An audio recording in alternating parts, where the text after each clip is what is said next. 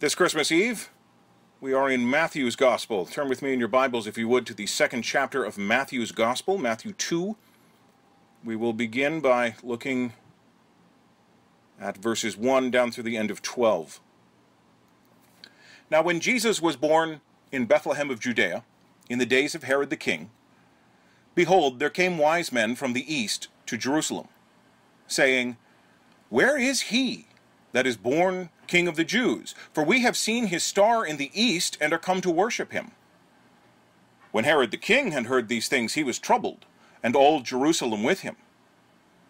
And when he had gathered all of the chief priests and scribes of the people together, he demanded of them where Christ should be born. And they said unto him, In Bethlehem of Judea, for thus it is written by the prophet, and then they quote here, And thou, Bethlehem, in the land of Judah, art not the least among the princes of Judah, for out of thee shall come a governor that shall rule my people Israel. Then Herod, when he had privily called the wise men, inquired of them diligently what time the star appeared. And he sent them to Bethlehem, and said, Go and search diligently for the young child. And when ye have found him, bring me word again, that I may come and worship him also. When they had heard the king, they departed, and lo, the star, which they saw in the east, went before them, till it came and stood over where the young child was. And when they saw the star, they rejoiced with exceeding great joy. And when they were come into the house, they saw the young child with Mary his mother, and fell down and worshipped him. And when they had opened their treasures, they presented unto him gifts, gold, frankincense, and myrrh. And being warned of God in a dream that they should not return to Herod, they departed into their own country another way. There are three categories of people in this passage, and they all receive the same good news. All of them are exposed to the same truth, and that is that Messiah has come at last. The three categories of people that we find in this story, the same three categories of people that we find throughout the history of the world, the same three categories of people that exist even this Christmas Eve 2020, and here they are. What kinds of people receive the news of Christ? They fit into one of these categories. They are either enemies, they are cowards, or they are believers. Everyone who hears the gospel, the news of Christ's coming, who receives the promise that those who believe in him can be reconciled to God because their sins will be forgiven, they fall into one of these three categories. They are either enemies, they are cowards, or they are believers. And depending upon which of the three categories they fall into, that determines their response. Let's begin by looking at enemies. And of course, the preeminent enemy to this news is Herod, the quote-unquote King of the Jews. Now, Herod is known to us throughout history as Herod the Great, but I will be the first to tell you this evening, he would in no way, shape, or form win any kind of humanitarian award.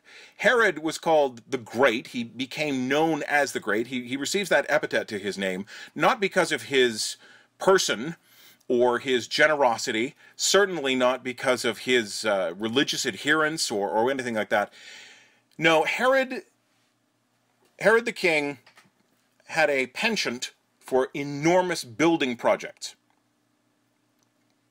The only thing that was great about him was his ability to spend money, and even that was probably matched only by his, the only thing that would have been darkly great about him was his ability and passion for killing people.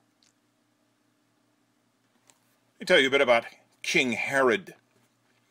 Herod, first off, although being king of the Jews, was not technically a Jew himself. He was an outsider.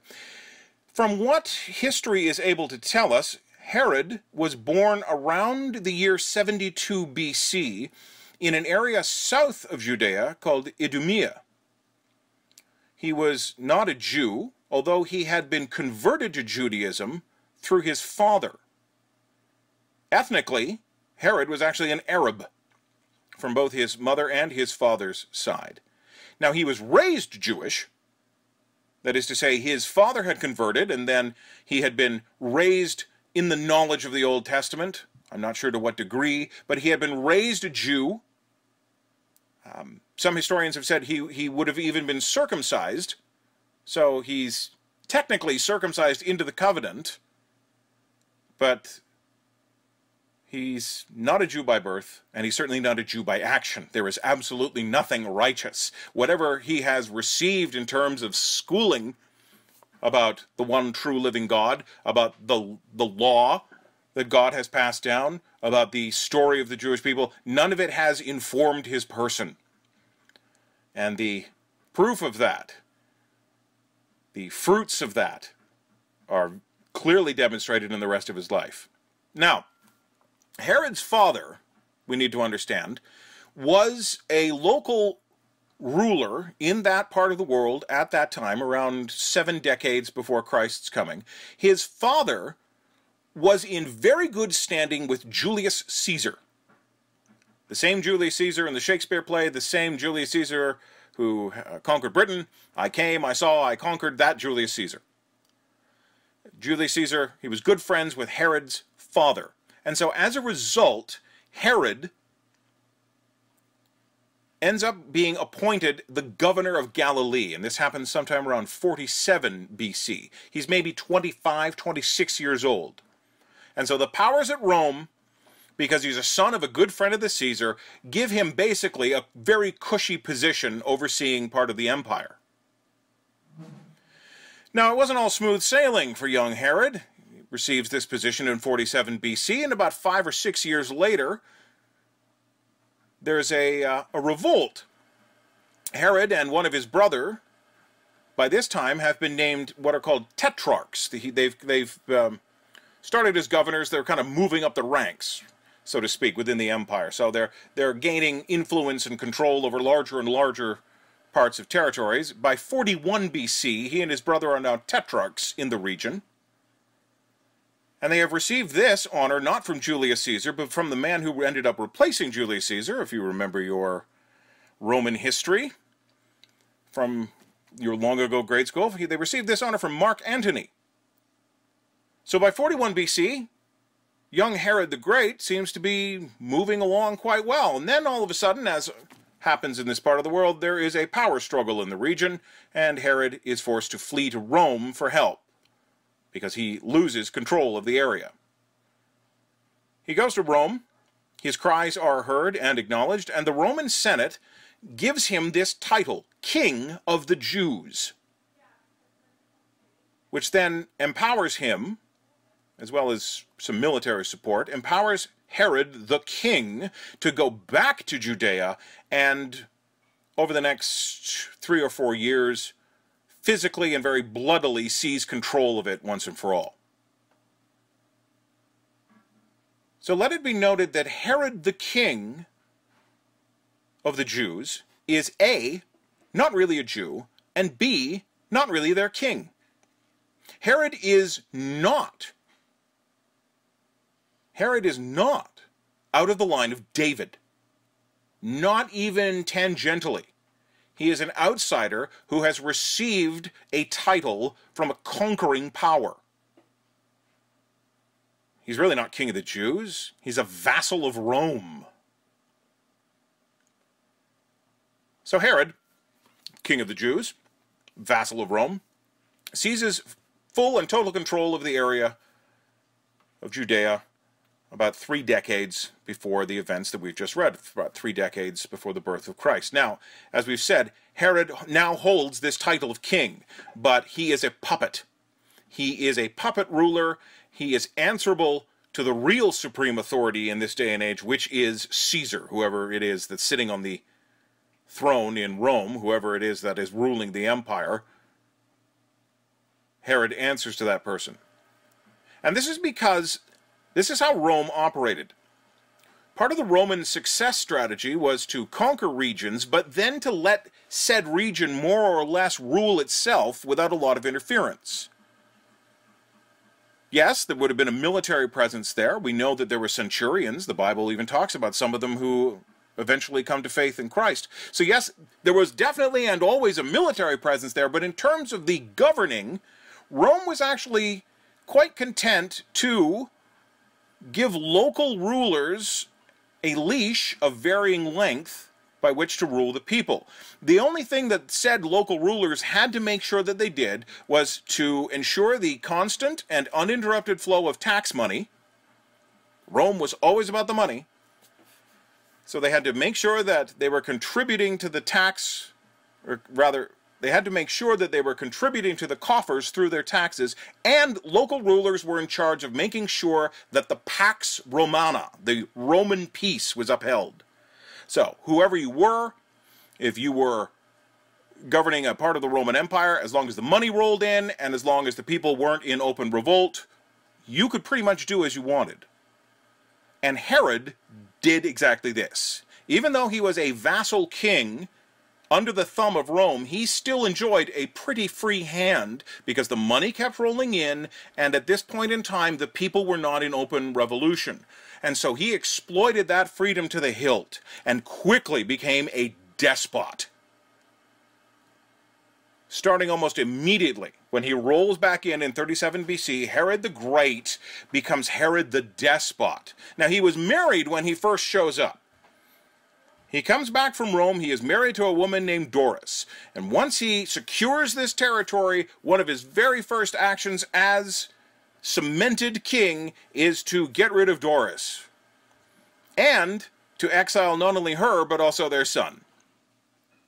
And then, to cement his role as king of the Jews, once his first wife is gone, and his son and potential heir through that son is gone and exiled, he marries a Hasmonean princess, and her name is Mariamne. Now, historians tell us that Herod the Great, for all his awfulness, actually did love this woman. However, that didn't stop him from sometime later murdering her, and her two sons, and her brother, and her grandfather, and her mother, all because he feared that they were eventually plotting against him. Herod was a despot. He was also nervous, constantly, that someone was coming, sneaking up behind him to overthrow and usurp him. And he wouldn't brook that. He wouldn't even allow the possibility for that. And if that meant that he had to murder his second wife and all of her family, so be it. Herod would actually go on to marry 7 more times after that. If you can imagine these poor women, 7 more times after that. His despotism wasn't contained solely within his own household either. He suppressed the people the whole time he was on the throne, quote unquote. And he did all this in the name of national security. See, it doesn't matter whether it's today or 2,000 years ago. It's always in the interests of the nation that the people are kept down. He suppressed the people. He used secret police to monitor the people. He was always looking for avenues, agencies that were looking to promote insurrection against him. His ridiculous anxiety and fear of being overthrown led him to eventually have a bodyguard of over 2,000 men. And he needed this not simply because people were plotting to overthrow him, and not purely because they hated him. Well, they hated him, but it was because he taxed the people so heavily that they hated him. He needed a bodyguard of 2,000 men because eventually his taxation became such a burden on the populace that there were legitimate plots against him to overthrow or even just straight out kill him. What was Herod doing with all that money? Well, this is where he gets the epithet the Great. He needed all of this money not only to pay Rome its due, not only to live his own lavish lifestyle, but also to finance these massive and many building projects. Herod loved building things, and he never did anything small. He constructed fortresses. He constructed seaside ports, and he used the the latest in first century technology, when they constructed the docks and piers, for example, at the port city of Caesarea. They actually formed underwater concrete. But his most and maybe greatest and longest-lasting achievement was this: Herod is the one responsible for the expansion of the Second Temple in Jerusalem. Now, you'll recall, if you think about all the times in the Gospels when Jesus is there, when the young family goes there, Mary, when they are visited, they see Simeon. Jesus is there at age 12. Jesus is there decades later with the disciples. All the times that the gospel narratives move to the Second Temple.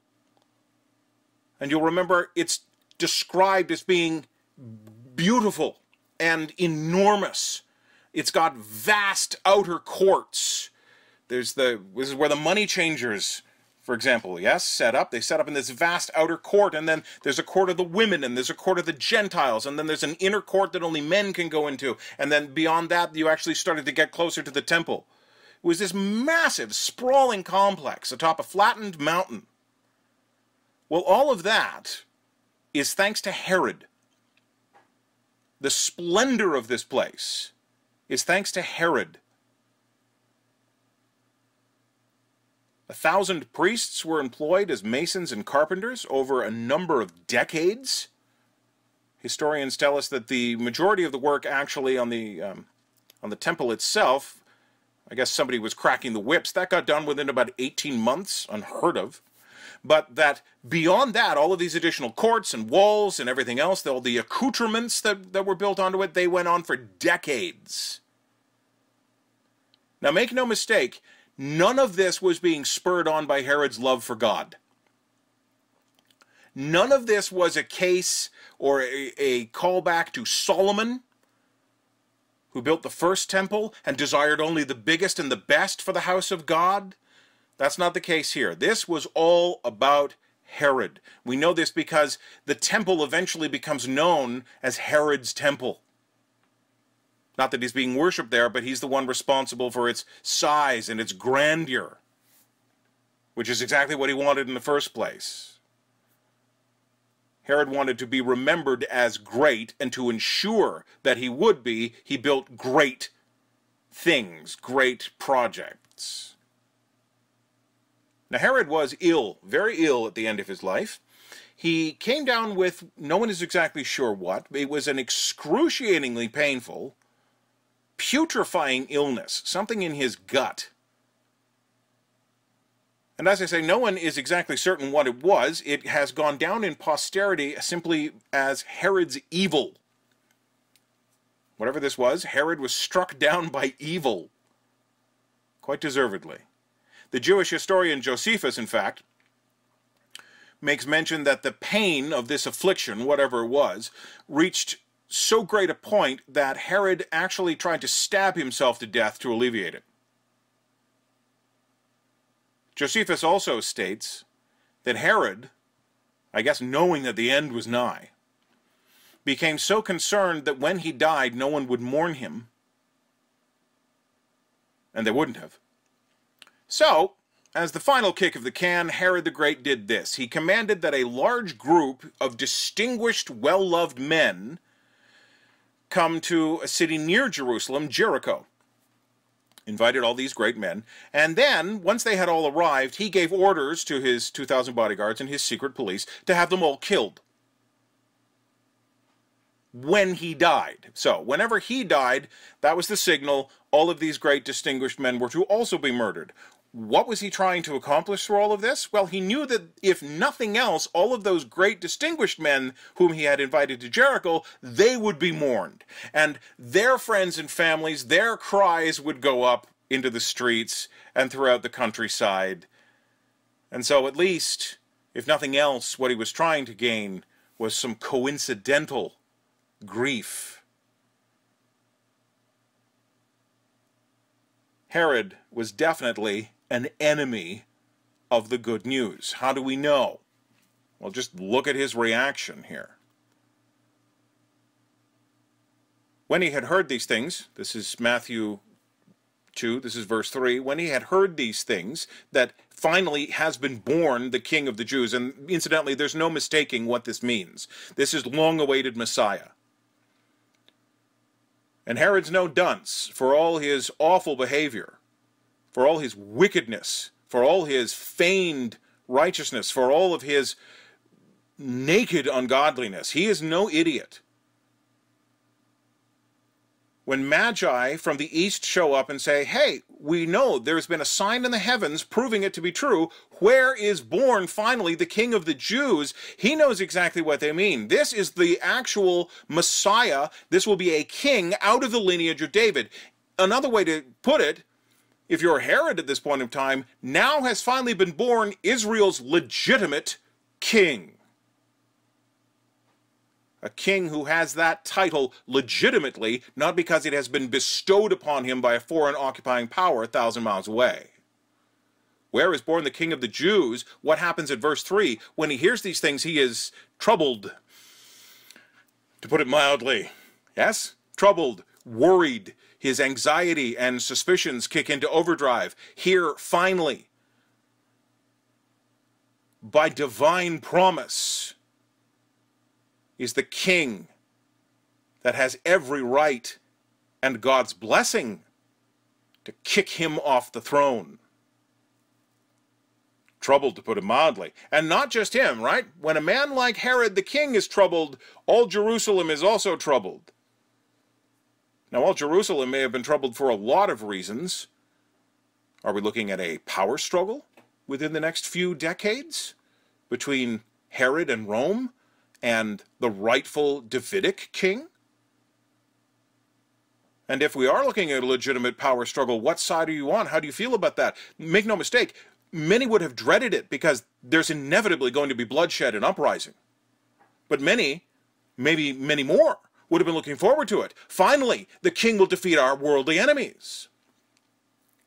Some would have been troubled because Herod being Herod and the people knowing Herod, there's going to be blood. Herod will do anything and everything to stop this from happening, to stop the rightful king from deposing him. So Herod is troubled. All of Jerusalem is also troubled. Storm clouds are gathering with this news. But Herod is not a storm cloud to the news of Christ's birth. Herod is an enemy. He has no intention whatsoever, despite what he says down here in verse 8, has no intention of worshiping the child when he is found. He has every intention of sending his spies, assassins, and bodyguards to murder the child. How do we know this for sure? Well, flash forward, go down a few more verses, because the Lord comes to Joseph in a dream at verse 13 and admits the danger, the pressing danger of Christ, the infant Christ's murder. And so, to prevent this from happening, Joseph is to take Mary and the young Christ, and they are to flee the country. They are, in fact, to go into Egypt, and they are to wait there until they receive word that it's safe to come back. And they only come back, if you read further into this chapter, they only come back once Herod is dead. Once Herod is dead, the danger has passed for the time being. Then they return. Now this, coincidentally, this coming out of Egypt also, Matthew wants you to point out, also fulfills, down at 17, a word of prophecy written in the book of Jeremiah. So it all falls into place. But the danger is very real. Herod does not want to worship the Christ child. Herod wants to murder the Christ child. He wants to eliminate the potential for his being kicked off the throne before it even happens. And what does it say of Herod's character that he has absolutely no compulsion or hesitation towards murdering a child under the age of 2? In fact, to ensure that he gets them all, down here, he just orders, kill everyone, kill every male child in Bethlehem under the age of 2. This goes down in history as the murder of the innocents. Herod is an enemy of the good news. But he's not alone. He wasn't alone then. He's never been alone through history. And regrettably, and it breaks my heart, but he is not alone even today. There are many, many who count themselves, as Paul would write, enemies of the cross. They are enemies of Christ. They are enemies of the good news. They don't want to hear it. They want nothing to do with it. And in the worst instances, they actually seek to actively work against it. So there are enemies. I got to move on. Oh, Braden. You get so excited, you just blather on. There are enemies of the good news. That's the first category. The second category of people who receive the good news, and I want us to note how they react, are cowards.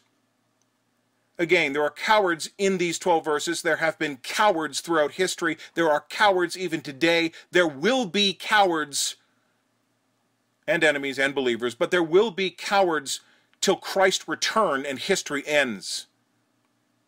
There will always be these three categories of people. There will always be enemies. There are enemies today. There will always be cowards. There are cowards today. There are those who hear the news of Christ. There are those who hear the gospel, and even if they acknowledge the truth of it, don't act on it. They are cowardly. Who are the cowards in these 12 verses, Braden? Well, they are the scribes and the Pharisees. Turn your attention now. Herod has received the news. And in verse 4, he gathers, here they're called the chief priests and the scribes. These are the lawyers, the religious leaders. These would have been members, very likely, of all of the various political, religious political parties. So we've got Pharisees in here, we've got scribes. We may have even had summoned from the temple some of the Sadducees. They are all come together. These are the men, the priests in the temple, those who study the law, those who know the Old Testament. They know the Jewish Bible backwards and forwards. So they are the ones who are called before the king, quote unquote, and he says, where is Christ going to be born? This is clearly, he acknowledges, the final, at last, the fulfillment of God's prophecy. So you're the ones who know the words of the prophets as they have been written down in God's word. Where will this happen? Where in the land? In verse 5, they say to him, and this was a no-brainer for them. This was a no-brainer for them. They said it'll happen in Bethlehem of Judea. And then they quote the prophet.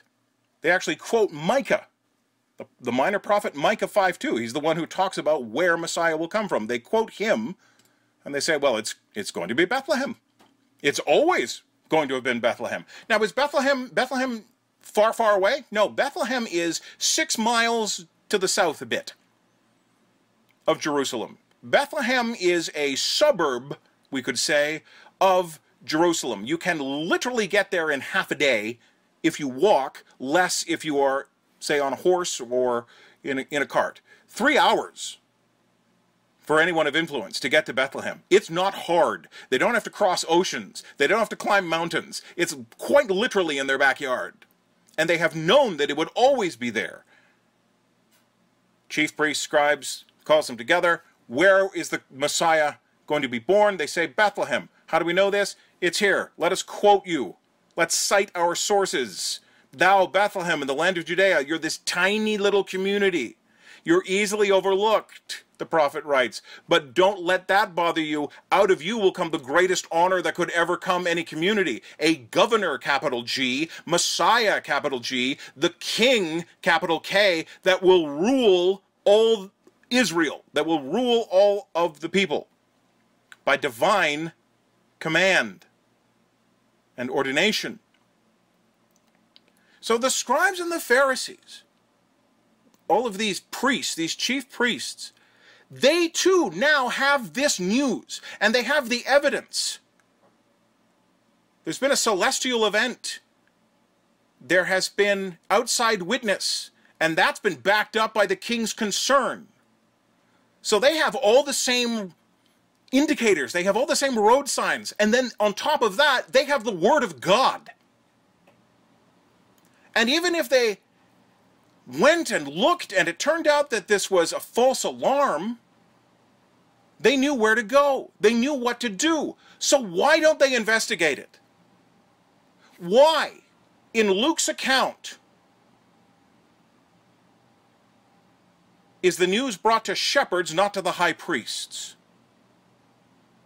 I sometimes wonder, every year, and I raise these very pertinent questions. Why is the good news brought to the shepherds? Why is it brought to a bunch of homeless, looked down upon transients? Shepherds were so despised. They were the bottom of the social class. They could not even give testimony in court because they were of, as we would say, no fixed address. Why does the good news of the gospel come to them first? Why doesn't it come to the palace?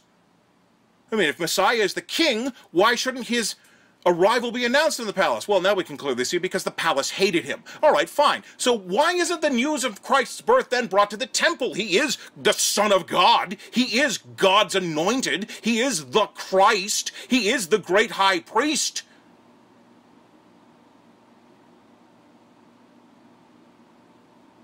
Well, it wasn't brought to the men running the temple, because the men running the temple were ungodly. And worse, they knew it. See, they had all the knowledge. They had all the head knowledge. They had all the book knowledge, but they didn't have the heart knowledge.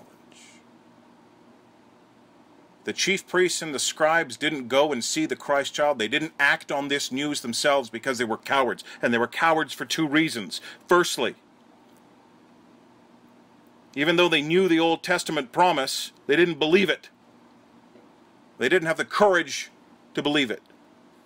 Because if they had gone and been confronted by it, here, finally, is Messiah born, but not among you, then what is that? That is a judgment. And the chief priests and the scribes were not brave enough to go and face the judgment that God was handing down on them by having Messiah not born amongst them.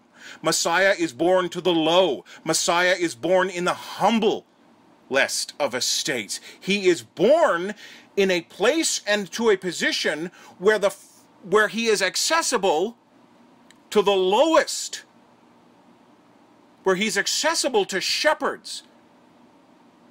The news is brought to those in society who are the most looked down upon. It is not brought to those who are the most looked up to. So what does that say about the godliness and the righteousness and the ultimate standing before God of those who think themselves at the top of the pile? That they're really not. Oh, my friends and hearers, hear me when I say to you that the Lord God has a delightful and joyful and thankful love of topsy-turvydom. Those who are at the bottom he elevates to the heights, while at the same time those who think themselves high are brought low. Those who consider themselves and lean on their own strength are made weak. Those who think themselves weak are given strength. So to not have Messiah be born in the temple, to not even have the news brought to the temple, is in fact a judgment on the men who are running the temple. God would rather bring the news of Messiah. He would rather have the first acknowledgers of Messiah. He would rather have the first worshippers of Messiah. He would rather have the first spreaders of Messiah's news be shepherds in the hills tending their flocks than you, the scribes and the chief priests of the nation. God regards shepherds in high esteem, and in doing so regards the scribes and the chief priests in low esteem. Well, better to not even go in that case. If you're a chief priest and a scribe, better to not even go and be confronted by the hollowness of their righteousness. They're cowards. They wouldn't face it. They wouldn't submit to it. Now, they were not only cowards in terms of their own hollow righteousness, but they were also cowards in terms of not wanting to get on the wrong side of one of Caesar's bodyguards.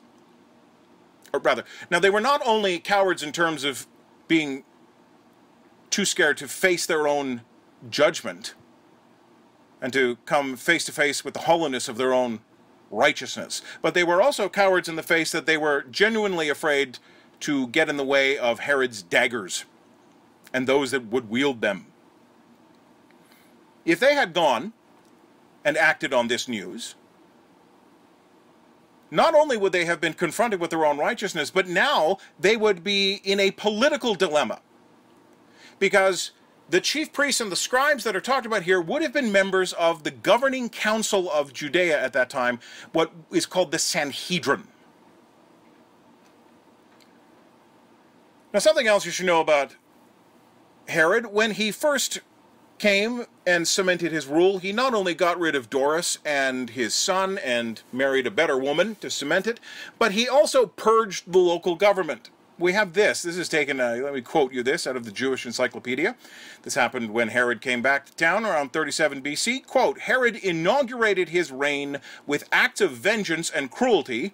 45 of the most wealthy and prominent of Antigonus's, he was a local noble who was ruling them, 45 of his most prominent partisans were executed, and their estates confiscated in order to fill the empty treasury.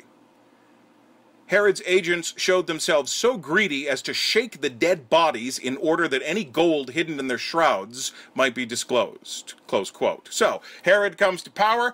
First thing you do, you get rid of anybody who was loyal to the old guard. And then we'll take their money. And then we'll spend their money. And we'll even make sure that they don't hide any money. But there was something else that Herod did when he came to power. Again, let me quote this out of the Jewish Encyclopedia. Quote, all the members of the Sanhedrin, with the exception of two of them, Poliol and Shemaiah, were slain. Close quote. So when Herod came to power, not only did he get a better wife, not only did he kill the local nobility that might have stood against him, but he absolutely murdered the government of the people.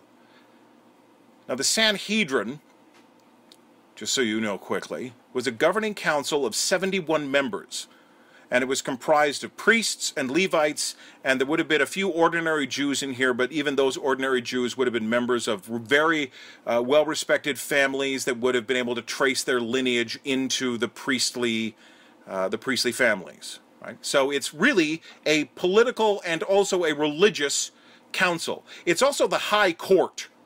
It's the supreme court in the land. And the first thing that Herod does is, of those 71 members, he kills 69 of them.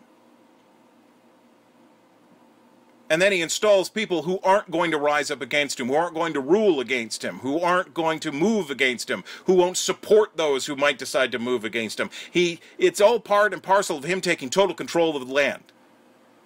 Straight up murder. So, if you are a high priest now, here in Matthew 2, and you go and you act on this, you might be not only compelled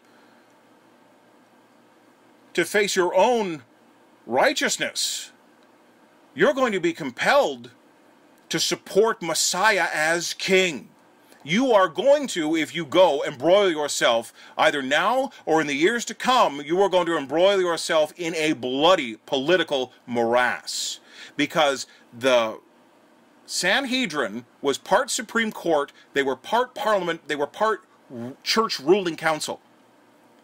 In fact, their powers could be broken down like any government. They had judicial powers. They could actually try false prophets and rebellious elders and even other high priests. They had religious powers in that these are the men who supervise the rituals, including the Day of Atonement, the Yom Kippur liturgy, and the whole, oh, this is fascinating. These would also be the men who had political power in that it was the job of the Sanhedrin, technically, to appoint the high priest and the king. Of course, this was not a power that they got to exercise under Rome. Caesar appoints the king, but on the books and in the fiber of their construction is the power to proclaim and appoint the king. They also got to declare war. They could, if they wanted, expand the territory of both Jerusalem and the temple. But it's this power. So if the scribes here mentioned and the high priests here mentioned go, and yes, it's finally true, Messiah the king has come, they have to back the king, which means that they are going to be in opposition to a very bloodthirsty Herod. And so again, their cowardice comes to the fore. Better not to go in the first place. Some of them will just not go. And by not going, they will not be confronted with the hollowness of their own righteousness. They are too afraid to face it. By not going, they will not be involved in a potentially bloody political overthrow. Their cowardice keeps them safe of it. And so they don't go. And as it turns out, as John would write in decades later, it probably wouldn't have mattered if they had gone. Even if they had, they wouldn't have believed. John 10:26, this is Jesus himself 3 decades later confronting maybe even some of those very same, they would have been elderly by this point, but the same religious leaders, the same scribes, the same Pharisees. John, let me give you 3 examples here. John 8:45, Jesus straight up tells them, I tell you the truth, ye believe me not. Why don't they believe him? Well, look at the previous verse, John 8:44. You, he says this to the Pharisees, you are of your father the devil, and the lusts of your father ye will do. He was a murderer from the beginning, and abode not in the truth, because there's no truth in him. When he speaketh a lie, he speaketh his own. He is a liar, and the father of it, and I tell you the truth, you believe me not. They were saying, oh, Abraham is our father. He says, no, if Abraham was your father, you would believe in me. Because the prophets spoke of me, and here I am, fulfilling everything that they said. So even if they had gone, they would not have believed. John 10, again, Jesus says to them, these religious leaders, the scribes, the Pharisees, you believe not, because you are not of my sheep. My sheep hear my voice, and I know them, and they follow me. Something happens. They hear me, they perk up. They respond properly. They follow. You don't, because you're not of my sheep. Even John 5. I ended up doing these slightly out of order, but even John 5, again, Jesus tells them, you search the scriptures. Right? You live, the scribes, the Pharisees, you live with your nose in the scriptures because you think in them that you have eternal life, which is technically true, but they don't have eternal life of their own. They point to me. They testify, he says, of me, and I am the one that brings and gives eternal life. And verse 40 in John 5, verse 40, and ye will not come to me, that ye might have life. You won't come. They won't come in 30 years. They didn't come now at his birth. And they didn't come because they were cowards. They knew that in coming they would be confronted with something, and they didn't want to be confronted with it. They knew that in coming they would become committed to something, and they didn't want to be committed to it. Because it would overthrow their worldview. Because it might bring them low for their own good. And so in their cowardice, they avoid the whole problem by not coming in the first place. So we've looked at enemies. There are enemies of the good news. There are those who hear the good news and don't act on it because of their own cowardice. And incidentally, over the course of the Gospels, we see many of those who started as cowards become flat-out enemies, in that they eventually decide they have to murder Jesus. They have to get rid of him. They're the ones who actually arrange to have him crucified. Cowards become enemies. So, but there are enemies, there are cowards. But then there are believers. It's not all doom and gloom. There are believers. And oddly enough, talk about the love of topsy-turvydom. The believers come from outside the system entirely. These are foreigners. They're not Jews. They're from the East. They very likely came out of the area that we would know as Iraq now. They came out of former Babylon. They may have had some exposure centuries previously when the Jews were in exile. Remember, think of Daniel, all the prophecy that came to Daniel, the writings of Daniel. They may have been somewhat familiar with what was going to happen, what was promised to happen through that, but they have come. They're totally outside the system. And make no mistake, these men are pagans.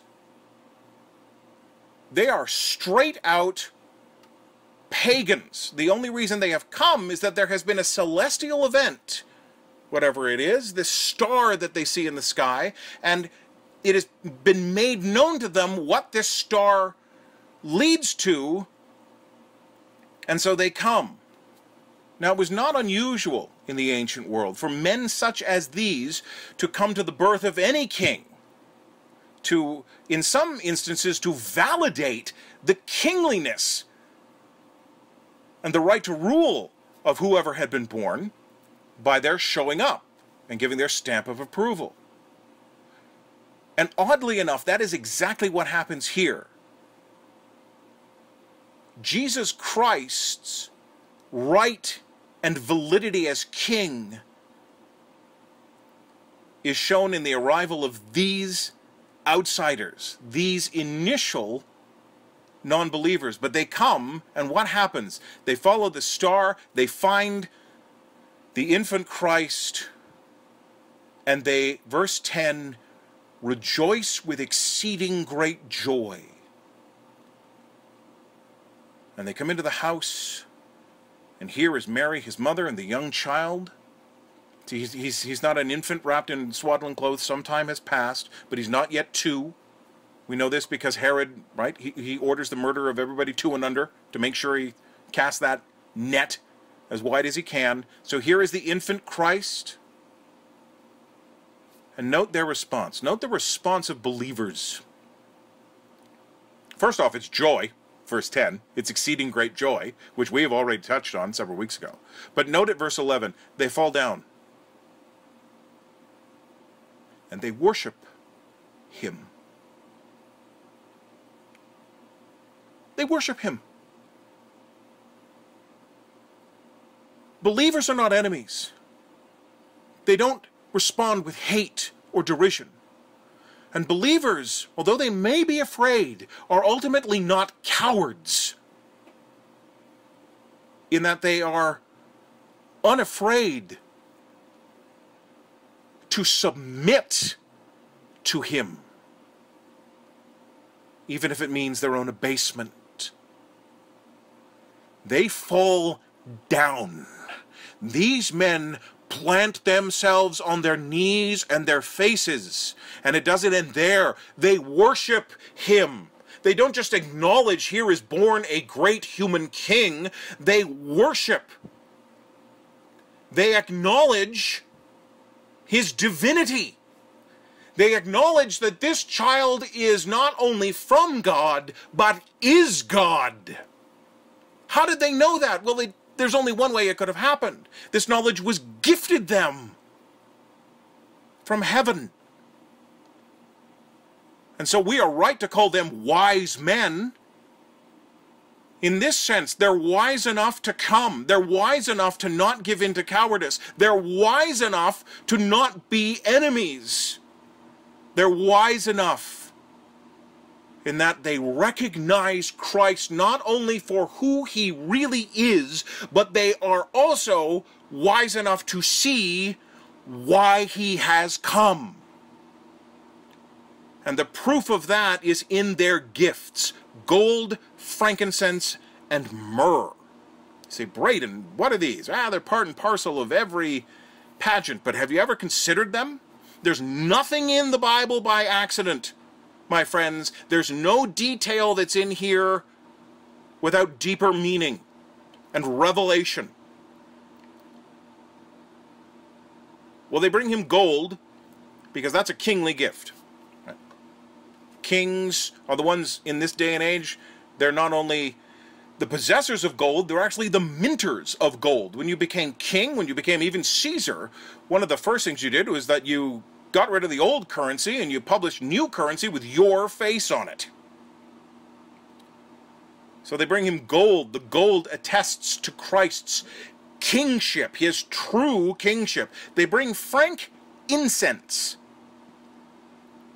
It's not frankincense, it's frank incense. They bring sweet-smelling scents that you would burn in the temple. This is a symbol of his high priestliness, of that aspect of his coming, of that facet of Messiah, that office that he would claim. He would be king, he would be high priest. Say, Braden, what's myrrh? It's myrrh. I've actually seen myrrh, tiny chunks of it. It smells like pine resin. And that's very apt because myrrh is actually a hardened resin from a particular tree that is indigenous to the Arabian Peninsula. Very difficult to get. It was worth a lot of money, myrrh. Myrrh was very sweet smelling. It was difficult to get. And most importantly, it was used to embalm dead bodies. Decades later, after Christ is taken off of the cross, he is, thanks to the one Pharisee, Nicodemus, who came to saving faith, Christ's body is, the Gospels tell us, buried with 70 pounds of myrrh. This is a desert environment. There's no embalming. You die, within a few hours, you start to, as Lazarus did, stinketh. And so to offset the smell of decaying corpse, they would pack you in sweet-smelling myrrh. The Magi bring gold because he's a king. They bring frankincense because he's the great high priest. They bring myrrh because this child has been appointed to die. They bring myrrh because here, toddling before them with Mary his mother is, as John the Baptist would so aptly say, the lamb that comes to take away the sins of the world. Well, how do lambs take away sin in this day and age? They are slain. And their blood is poured out in atonement for the people. Nobody would have known this better than the scribes and the Pharisees and the chief priests. They were the ones who did it year after year. They were the ones in charge of the Yom Kippur, of the Day of Atonement. They would have slain the Passover lambs. More proof of their cowardice to come and find and seek and meet and put themselves in subjection to the one who had come to die and shed his blood so that the sins of the people who believe would be assuaged not just for a year, but forever.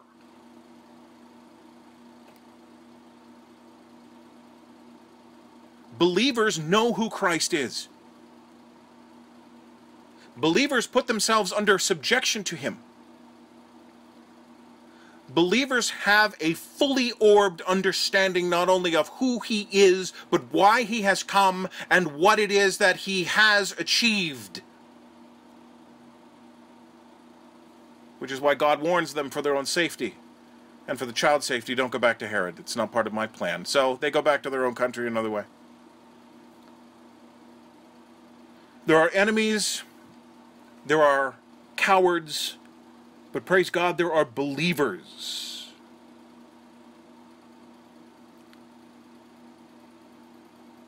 Which are you?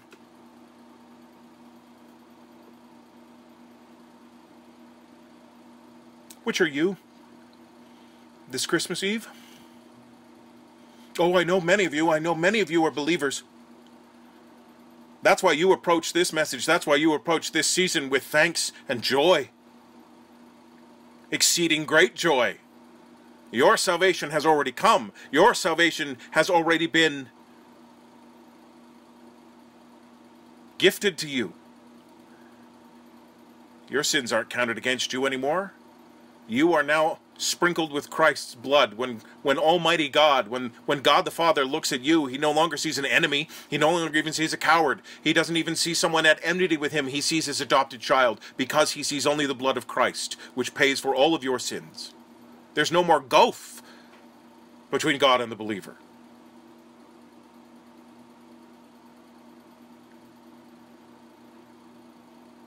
Oh, but I worry this evening.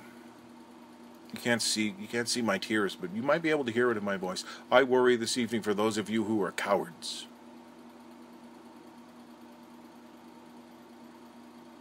And I really worry for those of you who are enemies.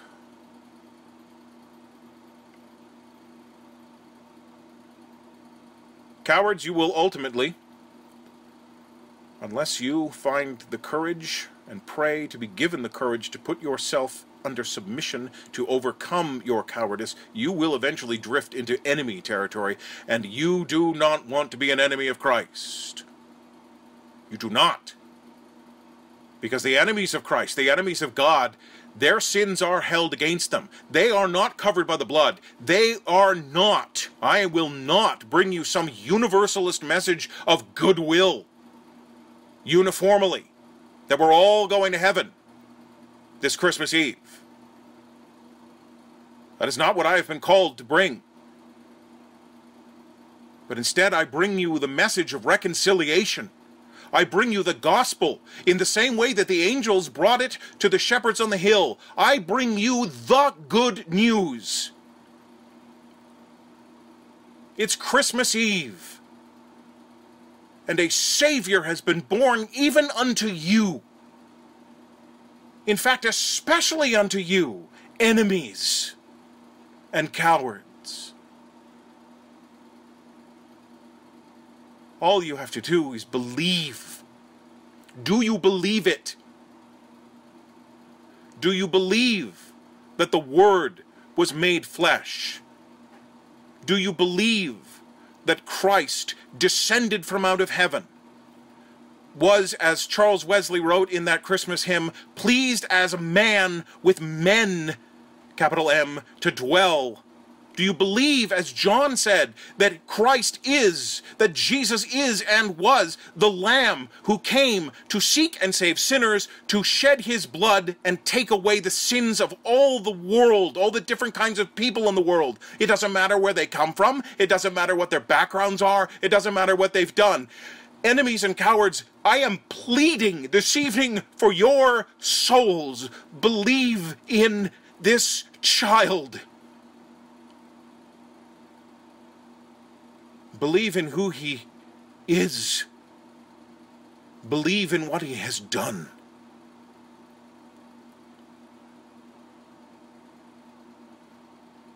Join the rest of us in our exceeding great joy. Come and join the rest of us in being reconciled, in being enemies no more, in having a perfect love that casteth out whatever fear controls you and defines you. Come to Christ. Fall down. Worship him. And be counted amongst the wise. God bless each and every one of you. And from the Campbell household into each of yours, we wish you the merriest of Christmases and the peace of Christ. Amen.